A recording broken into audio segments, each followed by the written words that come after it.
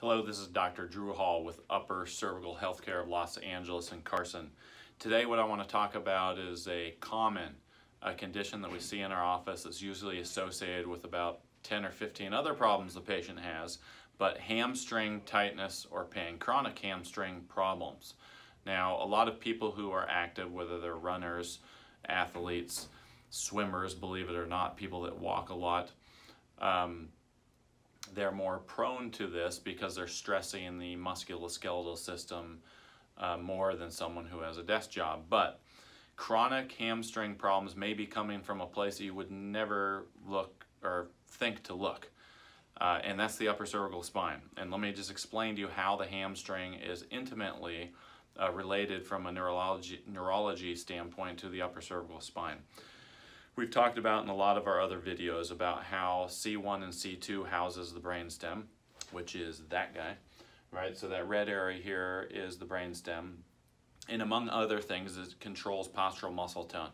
So when someone sustained injury to the upper neck, and that can come from a number of different things, from car accidents, sports injuries, and different blunt type traumas, what that can do is cause the upper neck vertebra to lock out of position, damage the soft tissue, and when it gets locked out of position, it irritates the brainstem, and one of the areas that the brainstem controls is postural muscle tone. So this chart here, the upper cervical spine, this chart here shows that the upper cervical spine has a global impact on the structure and posture of the body.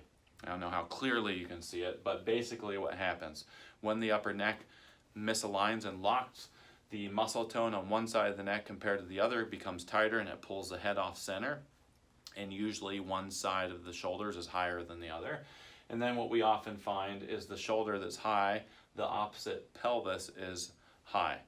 So why does this happen? Why does the head get off center? Why does one shoulder creep up compared to the other? And why does one opposite side of the pelvis become higher than the other? Because the muscles become imbalanced. And so when the muscles become imbalanced, that causes a whole chain reaction through the spine. And one of the things that happens is the hamstring on the side that the pelvis is high typically becomes tighter compared to the other side. Now, you won't find this always because the body adapts in a number of different ways. But what we find is people who have chronic hamstring problems, often they're coming from a misalignment in the upper neck, and if you can get that structural misalignment in the neck back under the body's control and get the pressure off the spinal cord, that allows the symmetry in the muscles to become more balanced, and the imbalances in the muscle tone as they start to balance out when the person goes and walks long distances or runs.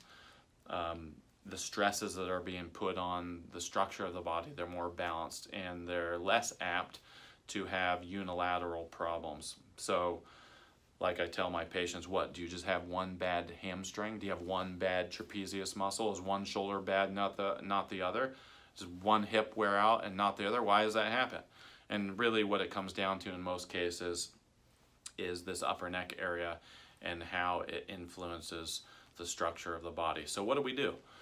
Regardless of whether someone comes in with low back problem, hip problem, hamstring problem, fibromyalgia, headaches, post-concussion syndrome, foggy headedness, sleep trouble, anxiety, depression, whatever the case may be, whatever the symptom may be.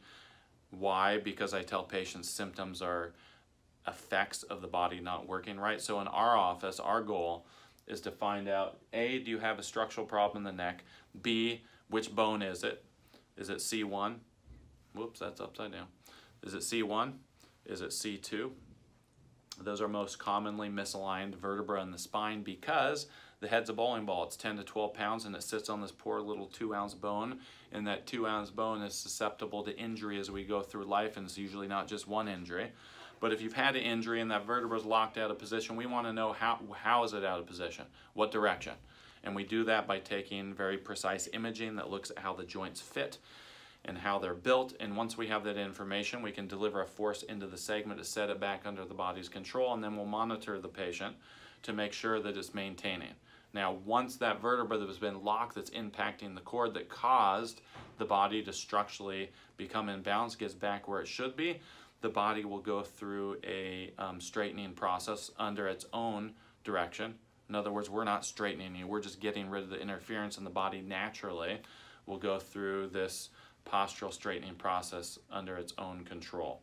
And so if you're one of these people who's suffering from chronic hamstring problems, and you've done massage, and you've done stretching, and you've done yoga, and you've been to regular chiropractic, we do offer a free consultation and exam in the office. You can come in, it runs 45 minutes. We'll run you through a battery of tests, go over your history, give you a deeper explanation about what upper cervical care is. And then at the end of all that information, you can decide whether you want to go through with care or not. So we have 2 offices. One's in the Carson, South Bay, Torrance area, and that phone number is 310-324-6172. And we have another office in Los Angeles, and that office number is 213-399-7772. If you're outside the Los Angeles area, you can call either one of those numbers, and we'll be happy to find you an upper cervical doc in your area that's qualified to help. Thanks for listening.